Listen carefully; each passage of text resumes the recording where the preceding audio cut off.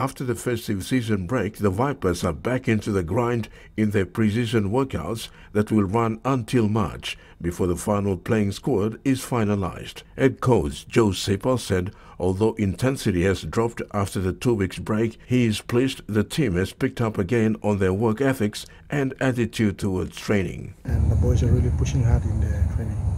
And not like the previous years that we usually have the precision.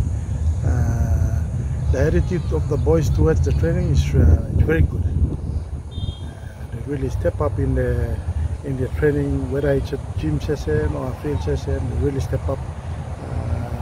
They listen to what we coaches tell them what to do. Sipa also highlighted concerns over recurring injury issues with a number of senior players currently under rehab.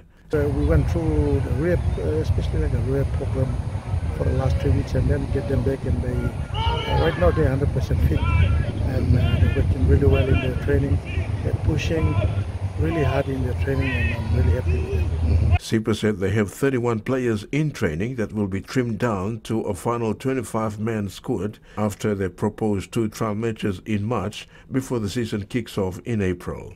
Gary Longwood, TV1 Sports.